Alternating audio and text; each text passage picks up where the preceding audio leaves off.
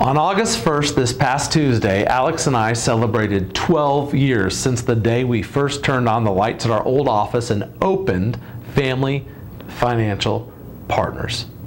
It's funny how as we age, we tend to forget certain things.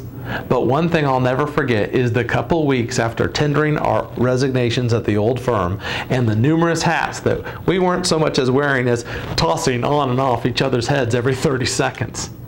We spent that time working on everything from obtaining licenses and registrations to shopping for conference room tables, chairs, desks, and other furniture. A big thank you to Carolyn Ridley for helping us out with that. And ordering business cards, setting up a website, securing phone and fax numbers, all while playing interior decorator as we picked out lamps, blinds, appliances, and color schemes. Whew. Alex remembers staying up for days at a time, working furiously, and I quote, at his kitchen table in his PJs, filling out reams and reams of forms to begin moving clients to our fledgling firm, only to realize that, oh, we hadn't bought a printer yet. And so a cheap laser printer became our first company asset. Within a month, we had our first 33 client families and we're officially business owners. And today we're proud to work with 385 client families, and we're still growing. This year we're marking another first as we welcome advisor Jeff Garska to our firm.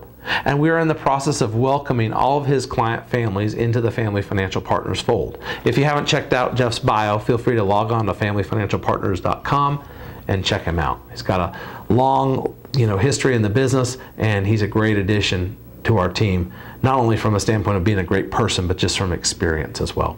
And as we continue to grow and bring high quality advisors into our family, we'll also continue to make sure that we add staff appropriately to make sure that all of you, our client families' planning needs are met.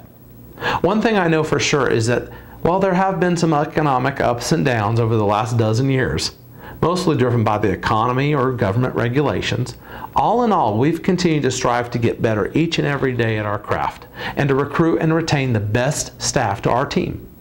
We view it as just like any professional sports team. We are all highly competitive and have that next man up mentality. At the end of the day, all of this is to benefit you, our valued clients. As you're never just working with one of us, you get the whole team. And now for something funny. On Tuesday afternoon, it hit me that it was our anniversary. We were in the throes of a typically bustling Tuesday around the office, which meant a full steam ahead workday for our crew here. We didn't have the balloon drop or the champagne toast, and we certainly didn't have any cake.